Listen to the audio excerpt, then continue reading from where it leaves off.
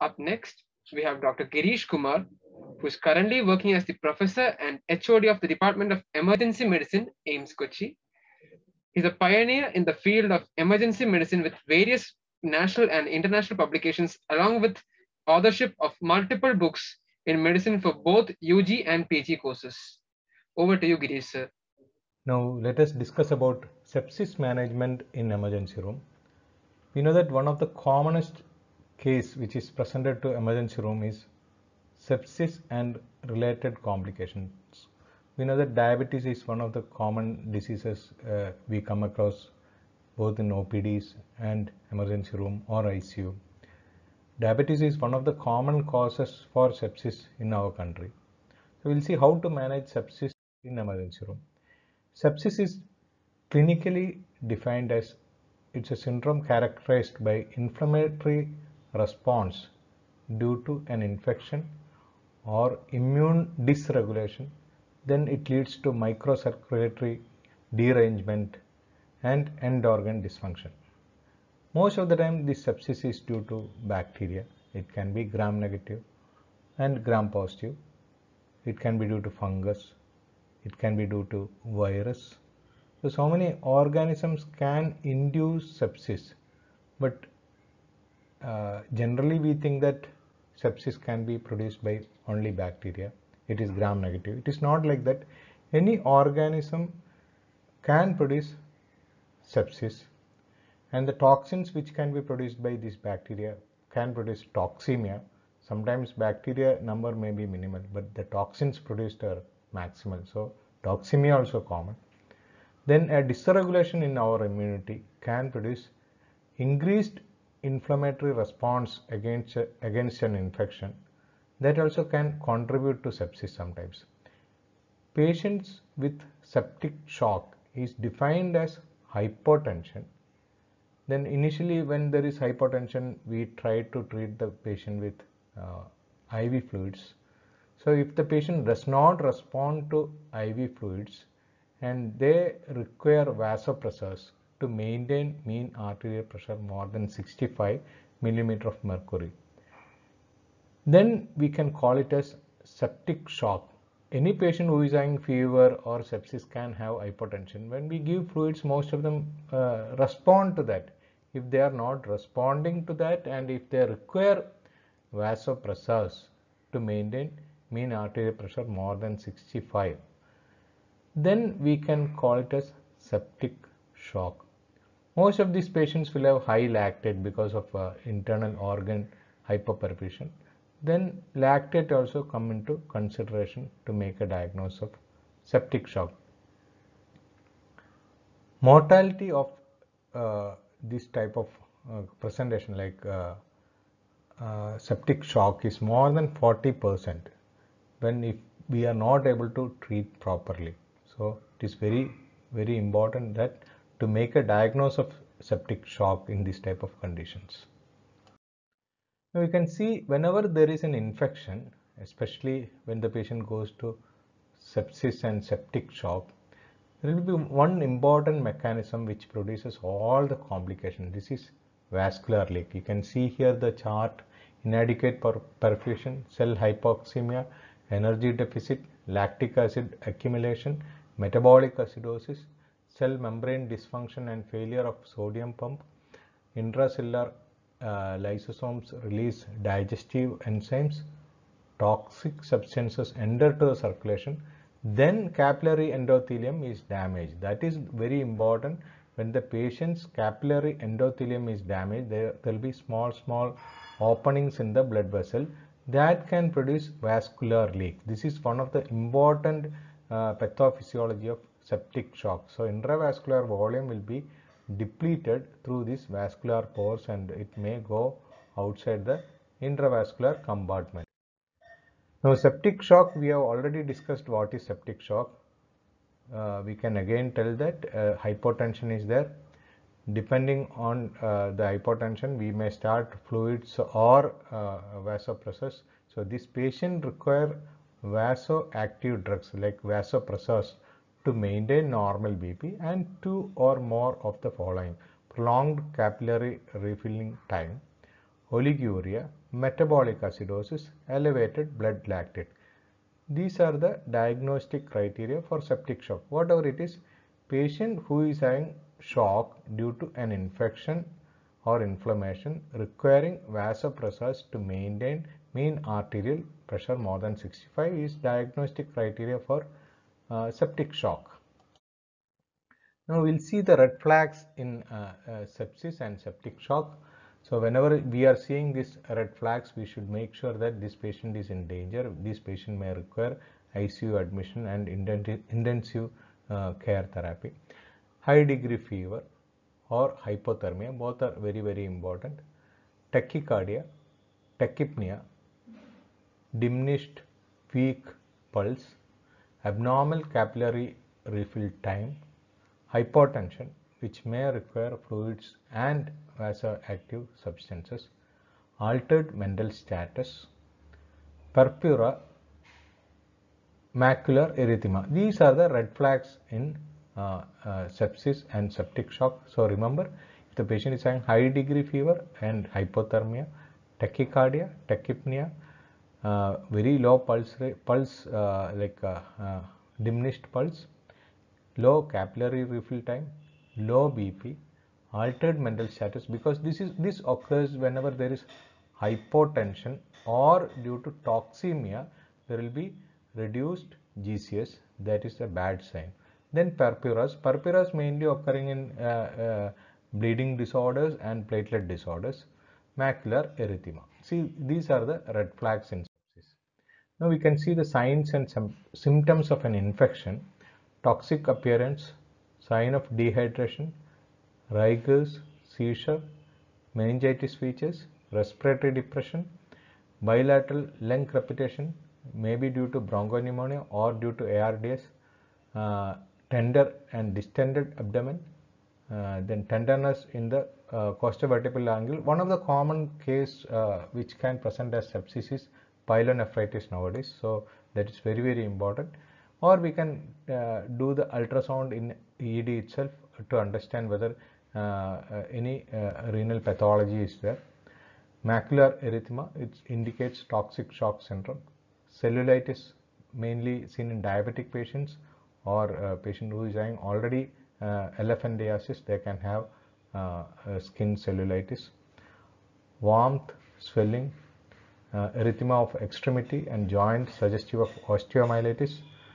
Peripheral edema due to capillary leak, but this is not a very good sign in many of the patients, because many of the patients who is having sepsis, they can have chronic edema due to other conditions, so this may not be very important clinical finding. Multiple nodules due to disseminated staphylococcal aureus infection. Purpuras, so many bacteria can produce purpuric rashes like Neisseria, streptococcal pneumonia, all these things.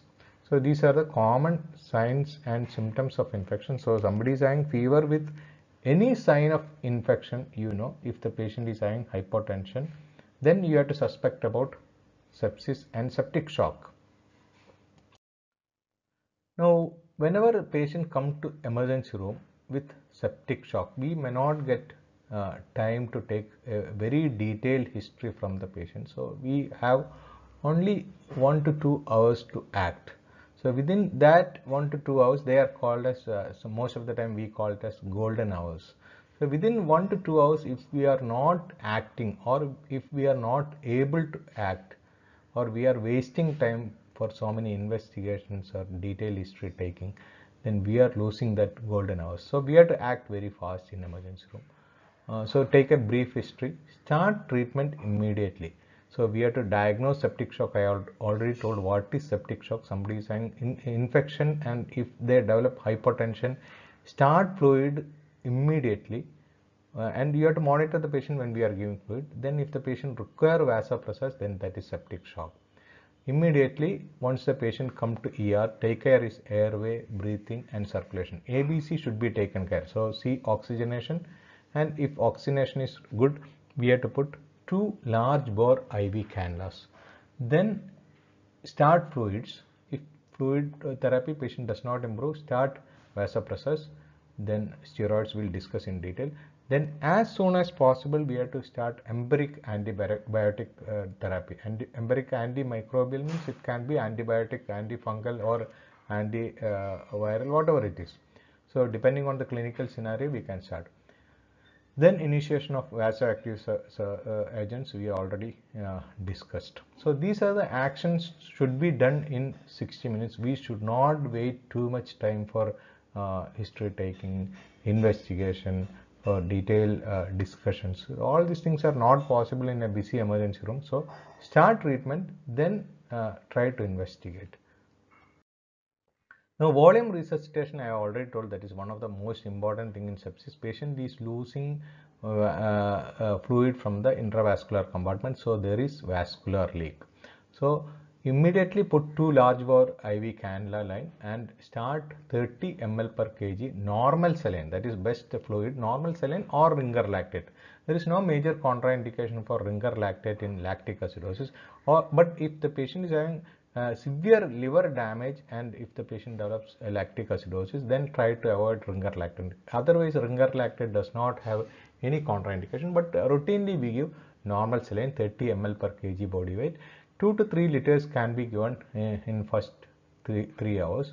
Then remember, when we are giving bolus, somebody is telling you to give bolus, that is 500 ml stat, and see the patient. That is very important. See the response, whether the patient's BP is improving or if the patient develops any pulmonary edema. Both are very, very important. So there are some ways we can assess the fluid status in patient in ER.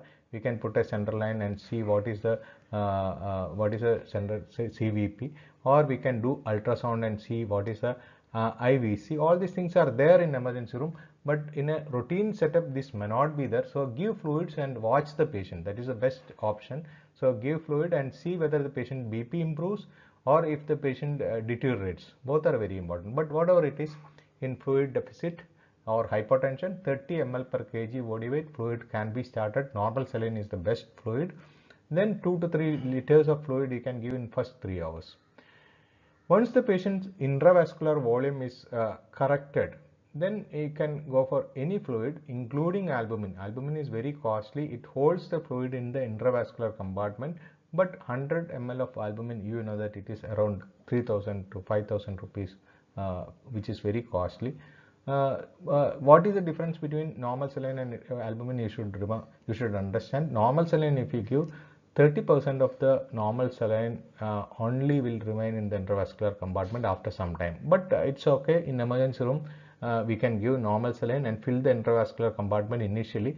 Some amount of fluid may shift to extravascular compartment after some times. If we want, you can add albumin containing solution so that more fluid will be retained in the intravascular compartment, but it is a very costly affair. Now, empirical antibiotic therapy is very, very important. So, if you are suspecting a bacterial infection or viral or fungal infection, in first hour itself we have to start the antibiotic. If we are not suspecting Pseudomonas infection, that means if the patient is not coming from another hospital or if the patient is not on ventilator, if you are not suspecting any hospital acquired infection, then you can go for empirical antibiotic and no need to suspect Pseudomonas. So we have to give vancomycin with a 3rd generation or 4th generation cephalosporin. So we can give ceftriaxone or vancomycin combination, 4th generation cefepime and vancomycin combination, piperacillin tazobactam or vancomycin combination. Like that, various combinations are available depending on where exactly is the infection. Suppose the patient is having a cellulitis, then you may suspect gram-positive infection. Suppose the patient is having abdominal infection, you have to suspect gram-negative infection. Like that, we can suspect a different type of organism and we can start antibiotic according to that. Now, empirical treatment of Pseudomonas infection, you have to give minimum 3 antibiotic. In that, one is vancomycin, second one is piperacillin tazobactam or carbapenem, and we have to add an aminoglycoside like gentamicin, amikacin or tobramycin, whatever it is. So 3 antibiotics are required in empirical treatment in a patient who is having suspected Pseudomonas infection or hospital acquired infection. In hospital acquired infection, you may have to think about MRSA also, but vancomycin is there which will cover MRSA. Now, vasopressors, we have discussed that if the patient is having hypertension which is not getting corrected with initial fluid resuscitation, we can start for go for vasopressors. The best vasopressor is norepinephrine is the first line of drug. Dose is 0.1 to 1 microgram per kg per minute. IV, it should be only given through central line. If peripheral lines, if you are giving, there is a high chance of gangrene development in that limb, so try to avoid. If the patient does not improve with the initial doses, you can titrate the dose upwards, or we can add another vasopressor. If maximum dose is given up for one drug, you can add vasopressin, that is 0.03 units per minute. If the patient is having bradycardia, you can go for dopamine. That may be a good drug if the patient is having bradycardia. If the patient is having tachycardia, then vasopressin is the second line drug. If the patient is having hypotension because of cardiac dysfunction, then dobutamine will be another choice. After correcting the initial, you can increase the systolic BP around 100 millimeter of mercury, then we can start dobutamine. Never start dobutamine as a first line drug, because in septic shock, even if there is cardiac failure, we should not start dobutamine, because initial action of dobutamine is always vasodilatation, further hypotension. So try to increase the BP with noradrenaline, then add dobutamine if there is cardiac dysfunction. Now there is another new drug, that is synthetic human angiotensin II, that can be used for the treatment of catecholamine resistant hypotension. The dose is 20 nanogram per kg per minute IV as a continuous infusion. So at present it is not available in our settings, but it may be a good choice if a patient does not improve after initial line of treatment. So that is synthetic human angiotensin II, that is for the treatment of catecholamine resistant hypotension. So after vasopressors, if the BP does not improve, then we can add this. Now steroid use is controversial because most of the time when the patient is having hypotension, initially itself many doctors prefer to give steroids. But ideal dose of steroid should be given, so ideally we give fluids 30 ml per kg, we already discussed, then add vasopressors. If the patient does not improve with vasopressors, then you have to think about adrenal insufficiency.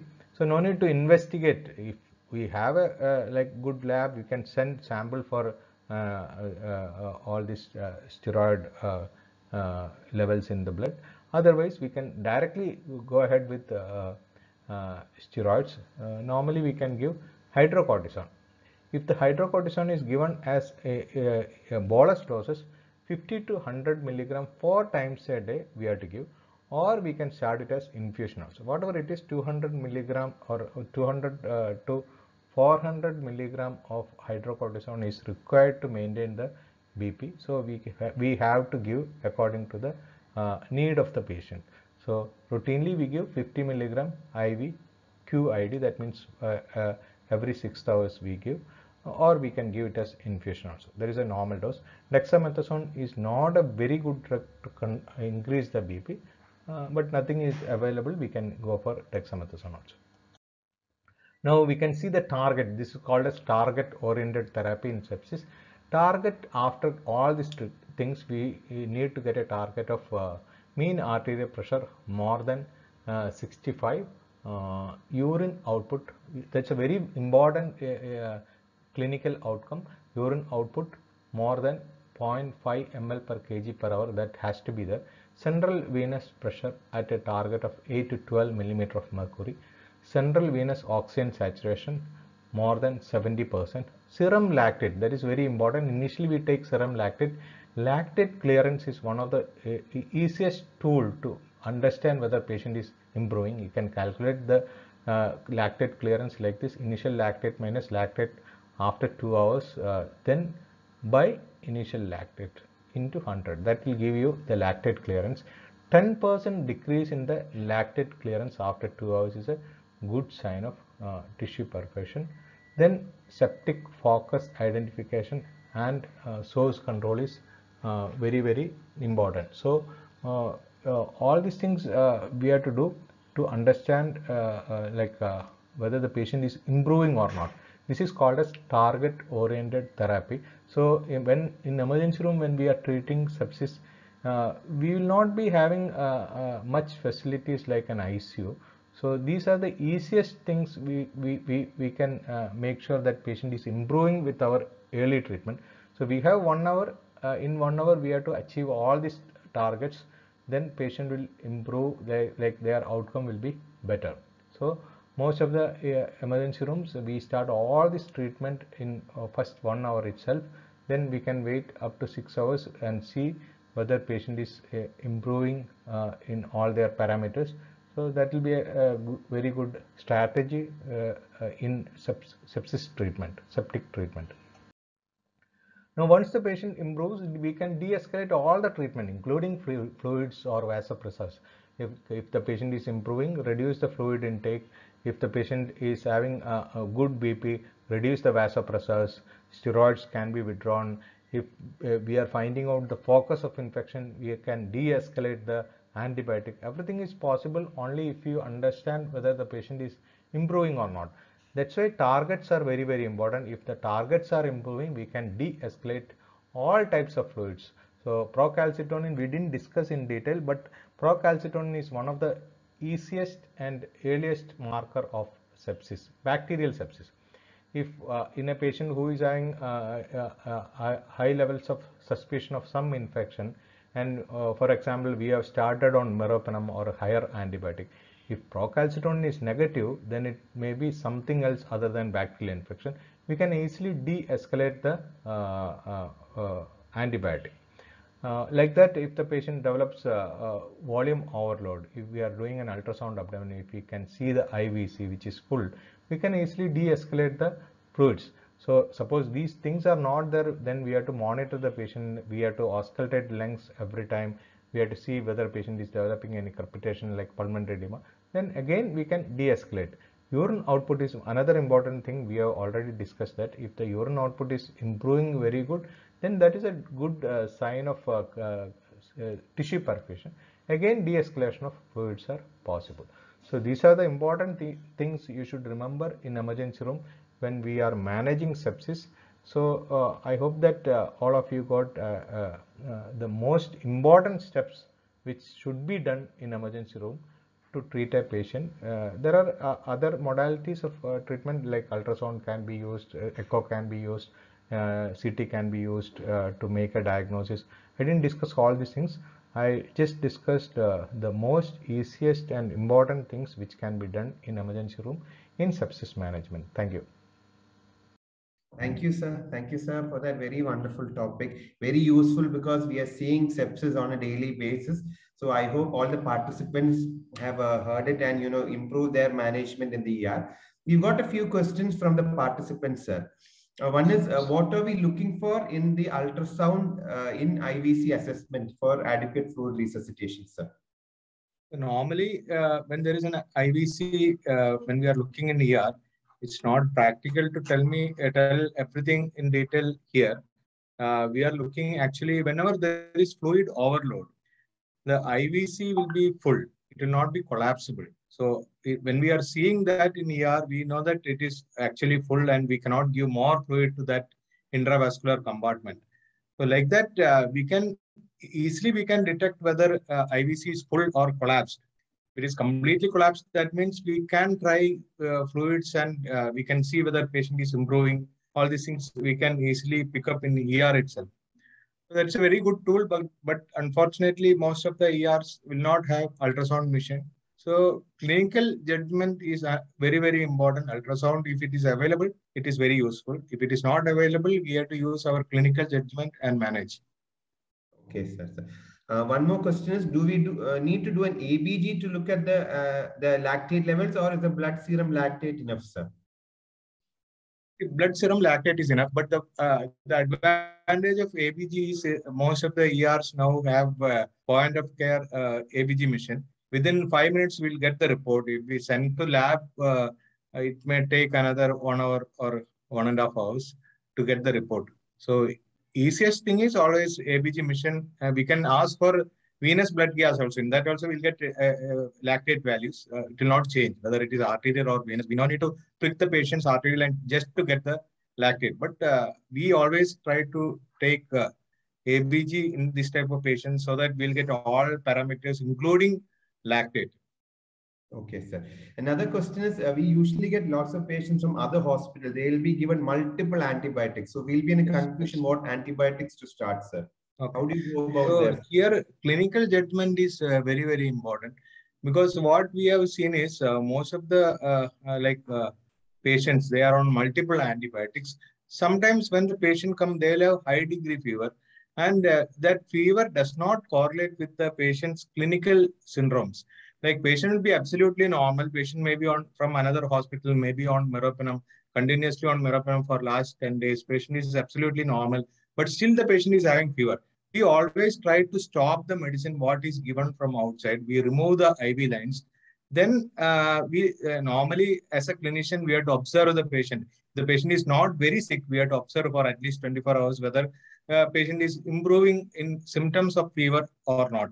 But in a septic patient who is very sick, whatever may be the, suppose a patient is on antibiotic for last 2 days from another hospital, we don't change that antibiotic. If the patient is on a higher antibiotic, we just continue that antibiotic.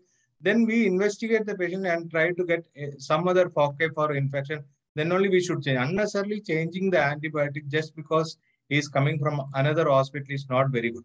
But one thing we, as a physician, we should remember is drug fevers are very, very common, and patients who are on this antibiotic, prolonged antibiotic therapy, if they are coming with just fever and there is no other clinical finding, just stop the antibiotic, wait for some time, like 1 or 2 days. If the patient is improving, that is good. But in sepsis, it is entirely different. Patient is sick, we cannot stop the antibiotic.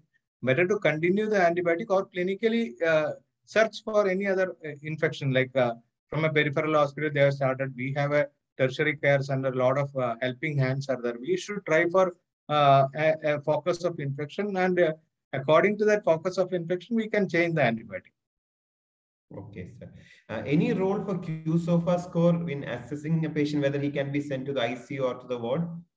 No, it is not a good tool for a consultant. It is a very good tool for a junior practitioner who is working in ER, who will not be knowing everything about infection. To he don't want to miss the patient. Suppose he shift the patient to ward and should not collapse there. In that type of settings, QSOFA is a very good tool for a junior doctor. But as a consultant, we should not depend on this QSOFA and all, because they are only depending on 3 parameters. That 3 parameters you can get in everywhere.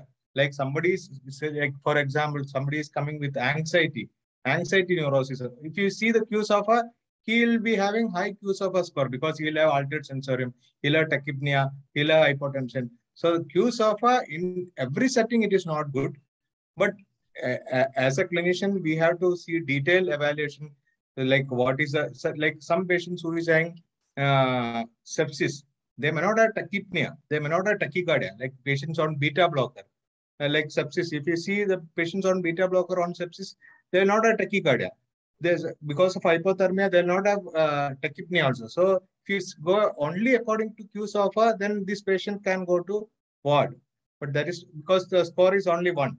So in that, in our settings, QSOFA is not a very good tool. But in a peripheral settings, doctors are not that experienced. There are no helping hands. In that type of settings, QSOFA can be useful. But even then, shifting to ICU should not be depending on the QSOFA score. It's only a prognostic scoring system. We can predict what will be the prognosis of the patient.